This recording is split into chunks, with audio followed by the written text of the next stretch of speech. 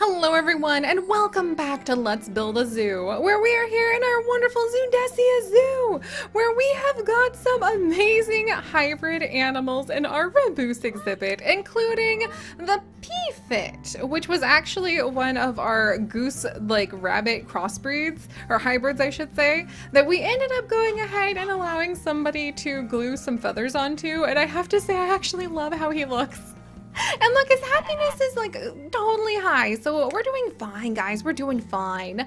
But all right, balloons. Oh my gosh, the balloon shop is up and going. And we actually have people walking around with balloons. And it is the cutest thing. I really love it. And we're going to start going ahead and trying to improve the conditions of our zoo. We're going to start moving some of these buildings around. We're going to try to make more paths. We're going to put a ton more trees in because my patrons have told me that one of the best things you can do for your entire zoo is put down tons and tons of trees because it offsets your CO2, which makes you gain a bit of a morality bonus, which I'd be pretty happy about. Just saying, just saying. So we have a lot of projects going on right now, and that's not even involving the great goose genomes that we are trying to go ahead and unlock. Oh, and we need to hire somebody at the pretzel shop. I almost forgot about that. All right, let's see. Anybody? Okay, politeness low. Politeness medium, politeness low, politeness. Why do none of you want to be polite? Here, I think Kelsey is the closest we have, and if we way overpay her, we should be able to go ahead and actually have somebody sell things. Like facilities, 10 up, yes. All right, now the pretzel shop is selling quite a few things, and I think Kelsey's going to do a good job at her job. So we'll leave her there. We have a lot of improvements that we actually need to do all over the place. Transfers, huh? A baby bunny from the breeding pen has been transferred, or from breeding has been transferred to a pen. Yay! We have things in the CRISPR, and we have new bunnies born. Hello, hello, little ones. Oh my goodness. And you guys need more water. I think I have way too many bunnies in there now. We need to do something about that. All right. So, where to begin? I think we need to buy some new land. Like, it's expensive to do, but I don't think I can make all of the projects I want happen without more land, especially because I want to give the rabbits more space. I want to give the geese more space.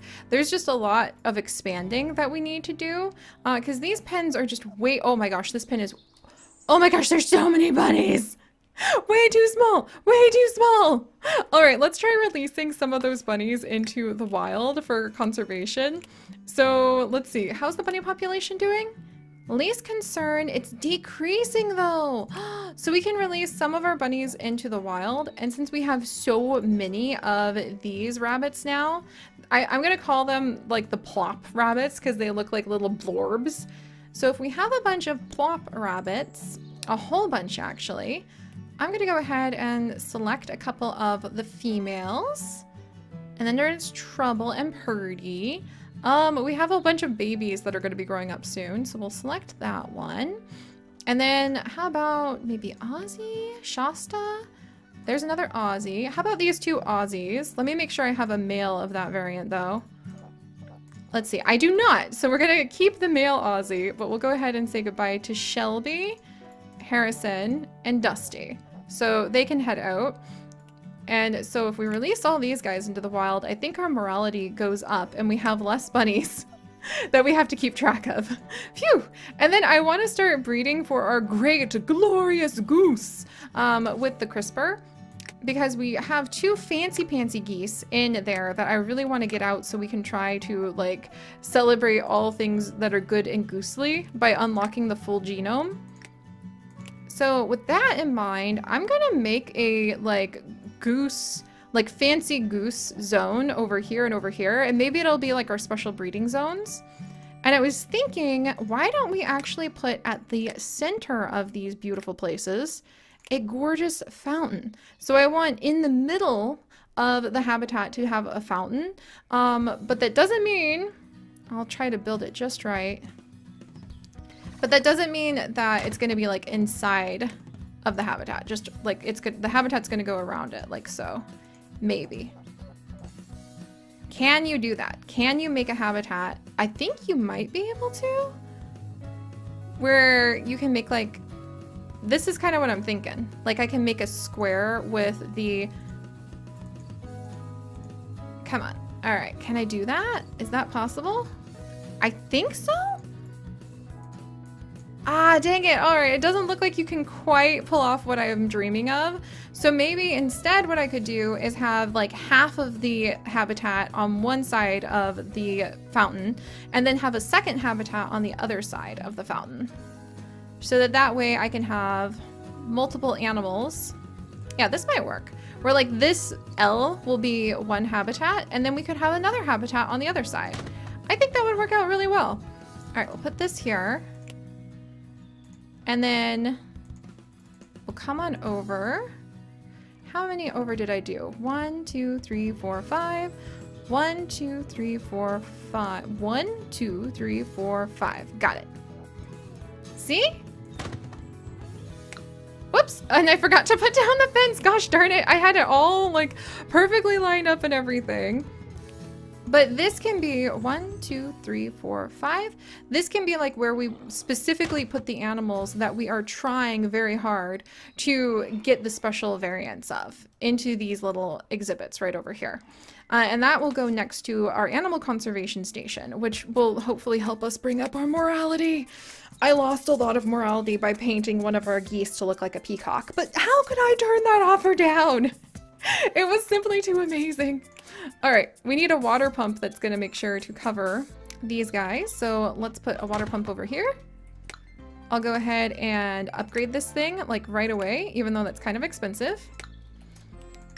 And then before I put down the tiles, these are a lot closer than I actually wanted.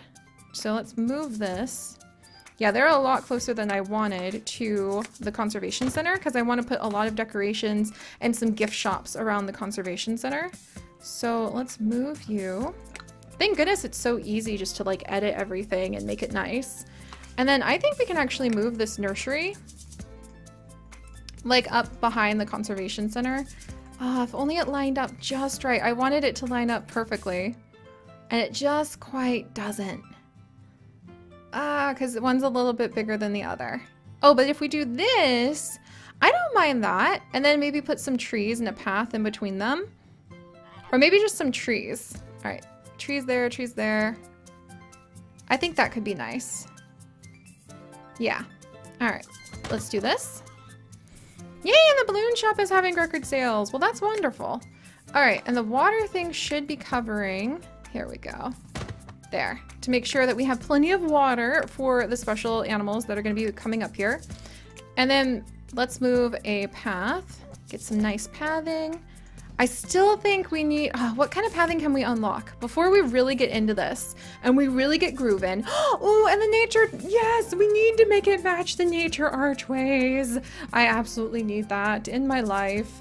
There's stone flooring that we could put next to those spots there. There's decorative tiles there. This one has little paw prints. Okay, that one could be really cute. Let's unlock that one. Ooh, and now we can make hops. We already unlocked the floor nature pack. Okay, I haven't unlocked this pack yet. There we go. So unlock one more floor tile pack to make your visitors easier for your visitors to walk, reducing amount of energy they use per step by 10%. Yay! That would leave them with more energy to spend on shopping, which is what we want them to do. And here's the wood pack. That's one of the ones I was like holding out on. Ooh, now we can get lettuce. That would be really helpful. Okay, so I just spent like all of our research points on new paths, but totally worth it. I think we need to do the paw print tile. Yeah, we're gonna need to do the paw print tile going next to the conservation center. The wood decking could also be kind of cool, but this is like, this is the serious place. This is what it's all about, this conservation release center. So I want to make it feel really grand to walk past. There we go. And then we'll cover this with plants. And we'll have it, yay! Hang in there, little animals! And we'll have it kind of connect up over here. Yeah, I want to leave enough area. Maybe I should move it over one. Because I want to, yeah, we'll move it over one. Because I want to leave enough area that we can actually go ahead and really decorate with a lot of plants. So we'll move this down. Whoops, whoops, whoops. All right, let's see. Move that down a little bit. Oh, and we sold some commodities. Cool. Yeah, and this will just mark off like where we're going to fix up the area in the future. All right, so I need it 1, 2, 3, 4. 1, 2, 3, 4 away. Yes, there we go. And we're manufacturing plastic from all of the trash that people are bringing. Oh, I feel so good. We're doing good in the world, friends. All right, let's see. Do I want to switch to cobblestone back here? Or maybe wood decking? To be honest, I like the wood planks. We can always consider like swapping them out for something else later. All right. And then this is where we're going to actually decorate with some plants. How many trees can I fit in here? I can fit in two stacks of trees. So I think we'll allow, maybe we'll do this. One path that you can go down to go behind the conservation center and complete it. And then we'll switch back over to wood paths for over here. There we go. Yay! All right, I'm very happy about that.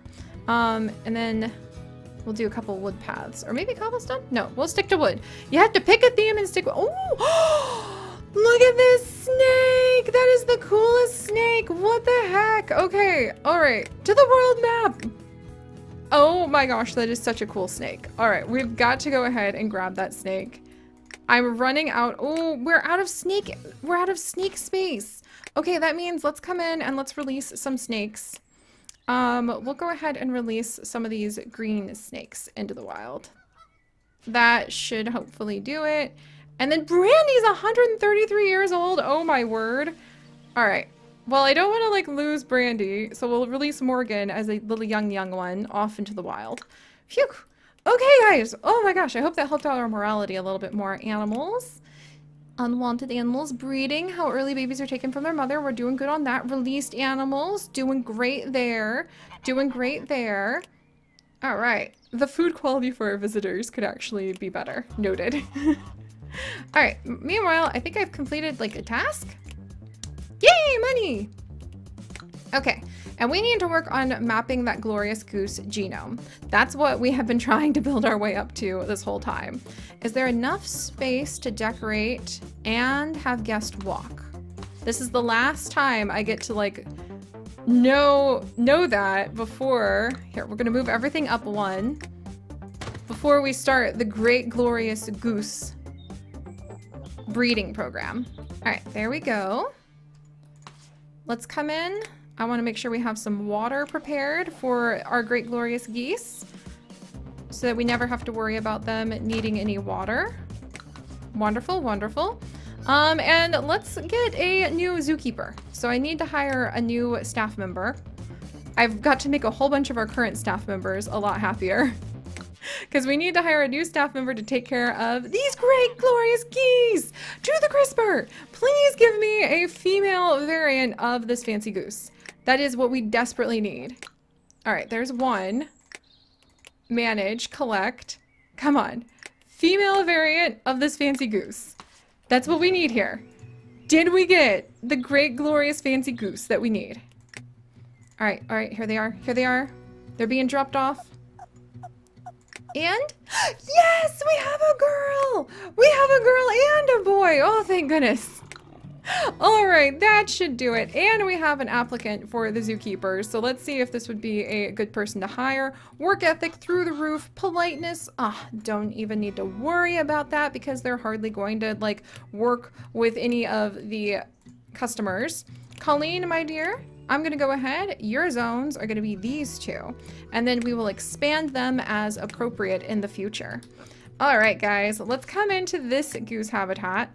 And we're actually going to move all of our great glorious geese. Willow the boy, Butchie, and Chewy here are going to get moved into this habitat where we can try to breed the last of the geese that we actually need in order to go ahead. Oh, who's this? Stephen the transport planner.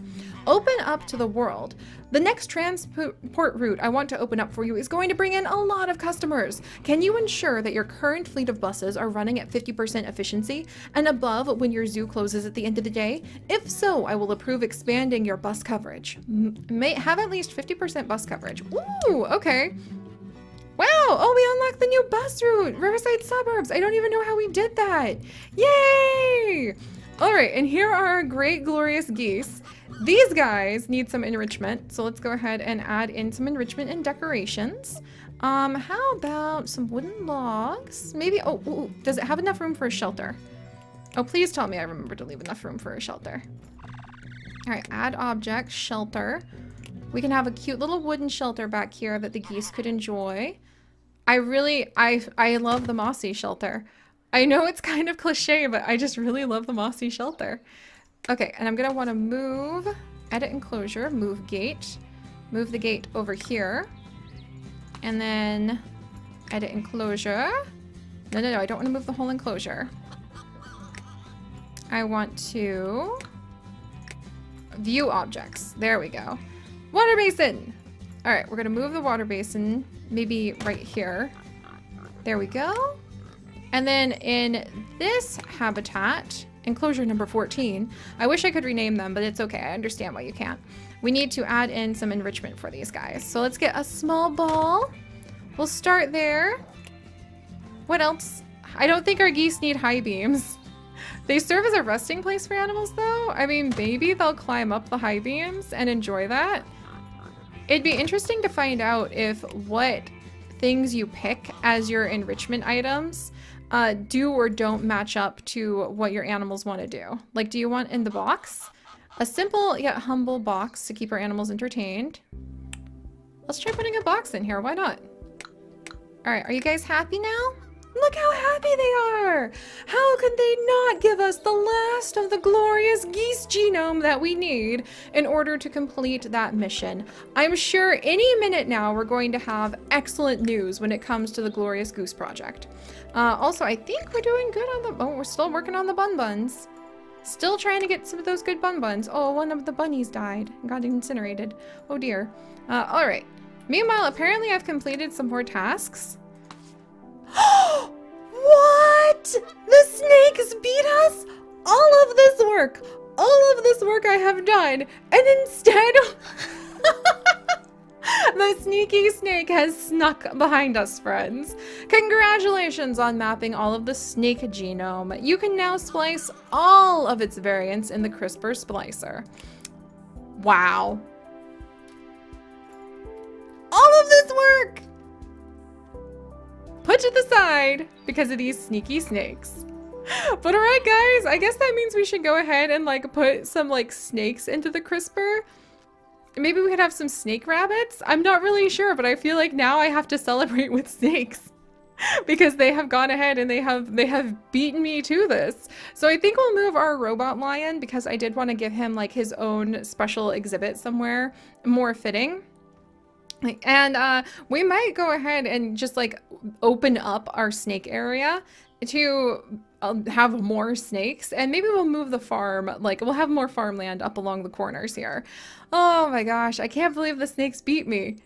I was really trying to have the Great Glorious Goose like revival, and instead the snakes beat me. All right, we're gonna have to crossbreed the snakes with whatever we have on hand next time because, you know, we've got to celebrate the fact that the snakes have been so awesome.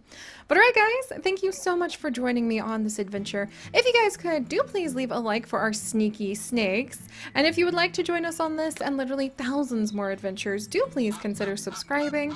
But most importantly, my friends, stay curious. And I'll see you guys next time. Bye-bye.